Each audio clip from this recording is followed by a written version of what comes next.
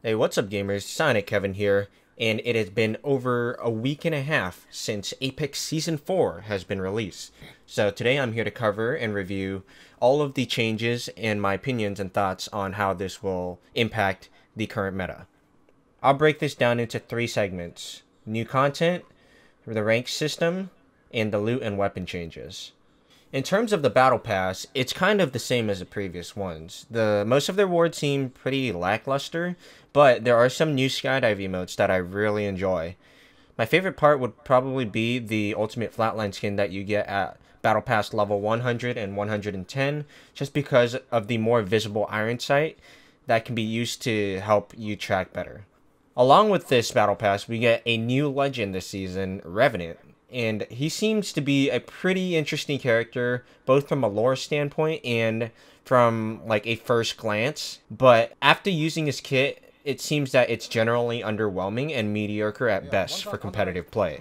His passive is kind of neat, being able to scale walls and crouch walk faster, or crab walk as we call it. But it's hard to find situations where it'd be useful, especially during a team fight. I would personally buff the Q hitbox, which would make it easier to utilize the silence effect, since most of the time, if you don't directly impact someone, or if you don't put it at a tight choke like a doorway, then it won't really hit the enemy. I would also like to increase the Q damage from 10 to 30 if you hit a direct impact. It feels like a skill shot, so it should do more damage like when you stick someone with an arc star, in my opinion. Revenant's ult is great for some new compositions, because it might open up new synergies with Crypto and possibly some other legends, but only time will tell as the competitive meta develops and shifts throughout the season. Now, while we're on the topic of Revenant, I want to address some slight legend changes, such as Bloodhound gaining 5 seconds to his ult timer per player that he downs, and this can exceed the time that you originally get when you ult. In addition, we have Crypto, whose EMP will not destroy friendly Gibby Domes, and they also patch the bug that you can use to put a Gibby Dome onto his drone. Obviously, this was a very competitively broken mechanic, and I've definitely had my fair share of funny experiences with it, but I'm kind of glad that this thing is out of the meta now, because it was very heavily abused. When it comes to new weapons, we have the Sentinel. Sentinel is a bolt-action sniper, and it's a very fun new weapon with an interesting disruptor charge mode, which costs a shield battery to do extra shield damage. It's a very cool and quirky mechanic that I enjoy just for the sake of being there. However, the charge mode is not practical in most cases. It just simply doesn't do enough damage, and it takes too long to activate. So if I were to change anything, I would buff the damage just a little bit more. It's not overpowered as a weapon in general, which is good for a big map that already benefits a sniping and poking playstyle. And especially in scrims, sniping has always been a very strong, reserved playstyle for endgame circles. You need to hit headshots with the Sentinel to be damage efficient in a teamfight, otherwise you're better off just using any other DMR or sniper, such as the Longbow or Scout. Moving on to the map update, we have some slight changes and additions, with the beginning of Capital City being split into two, and with a giant vertical lava fissure that goes through the middle of it. It's basically the same thing, and it's still in my top 3 personal favorite places to drop. In addition, we have the Harvester with an interesting multi-level design. And the loot is mostly spread out across the top, with some bins on the outside on the lower levels. I like it for rotations, but personally, this is not my preferred place to drop. Alongside that, we also have a new mechanic called Up Traps, which is when you jump into a lava fissure, it will send you slowly traveling upwards back towards the closest ledge, where you can control the momentum, and you will also take 40 damage. Also, we have Survey Camp, which is a new small point of interest between Epicenter and Skyhook. It has weapon racks like the ones from the firing range, which give players guaranteed guns versus drop, versus the more diversified loot pool that you would usually find in other places with names. This is personally my favorite rotation point, and it's pretty simple to clear out and fight after winning the initial fight at Refinery or Epicenter. Stuck us. He stuck me also. Tim? What was that? Did you see that guy flying? Yeah, they third-partied right then. Yeah, that guy was actually flying. He was floating in the air. We have a slightly new rank system as well, with the addition of rank splits. There are splits per season every 6 weeks of ranked, with a soft reset at the end of each split. In addition, we have the Master Rank and Predator being shifted to the top 500 per platform. The scoring works the same, and it's very good to see that the soft reset happens every split because we want to make sure the rankings accurately reflect those who actively participate in the competitive game mode. There is also new party restrictions for players who are in Plat or higher, and they must be within one tier of all other party members. This does help combat the previous issues of boosters and cheaters who are getting on bronze and silver accounts queuing into Predator games with some other players just to boost their rank higher. Moving on to the loot and weapon changes, we now have sniper ammo, and this is great because it helps differentiate the sniper from other ammo types just to make it more of a commitment in terms of inventory space and playstyle. Especially with World's Edge being such a huge map compared to Kings Canyon, sniping has really taken over the meta. I think this is a good change.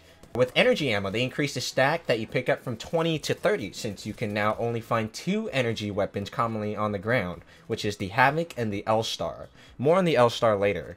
They removed the turbocharger hop-up, which is kind of interesting, but it's something that I didn't really expect. Now the Havoc can only use the select fire, but more on that later as well. The G7 Scout has been moved from a sniper and is now categorized as an assault rifle, which is kind of a meme because it is basically a sniper rifle, or a DMR, but basically a sniper rifle. They reduced its fire rate, however, from 4.5 to 4, but it is still super damn strong. They increased the time between shots for double tap as well from 0.425 to 0.475. Personally, I'm still not a fan of double tap, both on the G7 and the EVA 8 shotgun. It's still super oppressive and one of the strongest weapons in the game just based off of raw damage and time to kill. You can literally 3-tap enemies with the level 3 helmet. It's too strong not to have a team run this gun just like the Peacekeeper in the competitive meta. So until this gun gets another change that makes it less viable, we will continue to see people pick up this weapon for their team. Now we have the L-Star, which has been changed from the crate weapon into a common energy weapon. It wasn't damage efficient before because of the reload requirement on top of the overheating passive that it had, but now that you don't have to reload it, it's actually more of a usable weapon. They did reduce the damage from 19 to 18 per shot, and also the fire rate from 12 to 10, but they did decrease the horizontal recoil, which really is not that noticeable in the first place. It went from a weapon not worth picking up to a usable one, and it has the potential to output solid amount of damage during teamfights. Muzzle flash is blinding, especially without a sight. Good luck hitting people with the iron sight. It's fucking hard, I will say. You definitely want to run a 1 or a 2x on this, or a 3x if you're crazy. And fighting against an L-Star is also kind of annoying because sometimes you can't see jack when all the red visual effects are coming towards your direction. Now moving on to the Devotion, the previous energy weapon is now a crate weapon. And this was overall just a good decision because the Devotion is statistically the highest DPS gun that you can find in this game. And you will just lose against someone holding mouse 1 with the Devotion if they just get close to you and you have no other source of cover or escape. Onto the Havoc, you now have the select fire being buffed. So there is the delay decrease from 0.77 to 0.56. And this essentially makes it a better charge rifle. Like, you have more shots per mag, you can overall put out more damage per second, and even though you don't have the slow that the charge rifle has, it uses energy weapon as well, which is more ammo efficient in a sense. And for those of you complaining how hard it is to land the shots, just aim, forehead. For the R99, we have nerf damage per shot from 12 to 11. They increased the mag size for the base gray and blue mags, but the purple mag still has a max ammo capacity of 27, I believe. This is an overall nerf to the gun, but it is still a very good weapon. It's just not as good.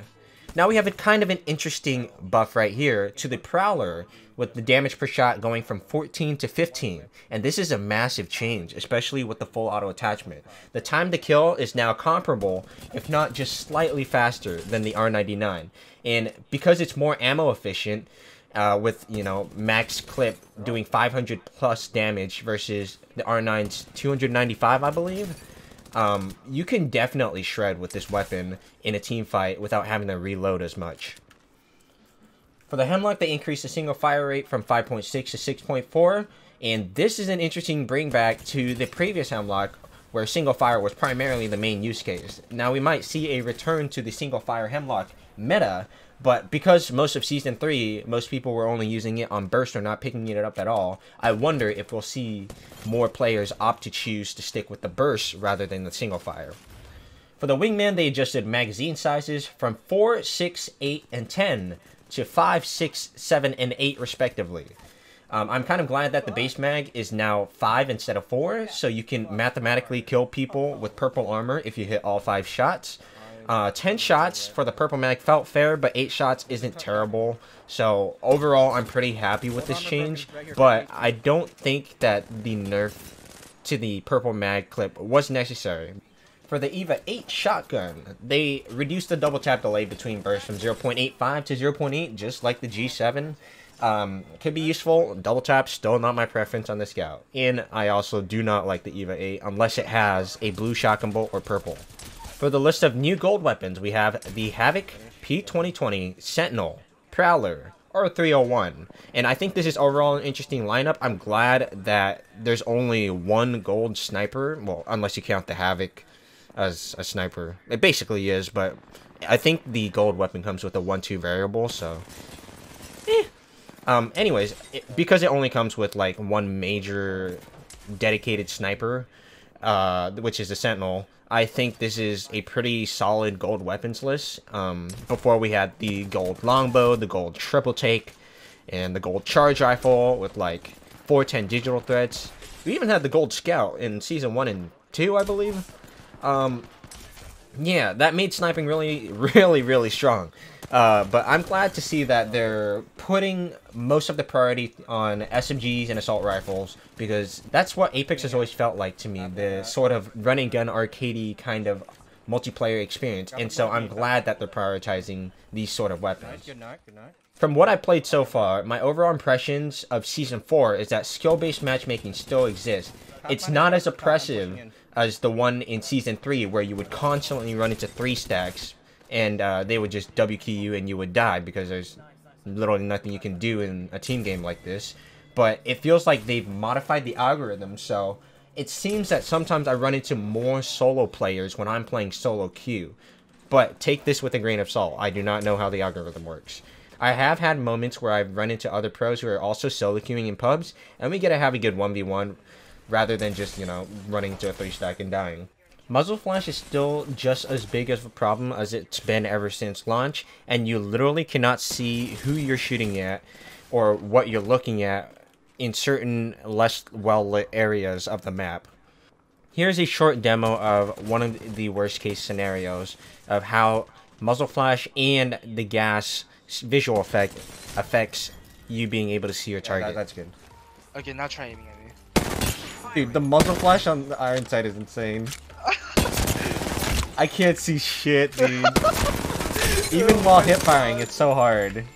Overall, I like the map better than Season 3's iteration, with the introduction of the new lava updrafts and also the Planet Harvester. I think it uses the space better in terms of content and also playability, because there were some really open areas that just had terrible terrain. I personally can't wait for Kings Canyon to return for the second split of Ranked. What do you guys think of Season 4? What do you like about it? Let me know in the comments below. Don't forget to drop a like and subscribe if you're new, and I'll see you guys in the next one. Now we have the L-Star, which has been changed from a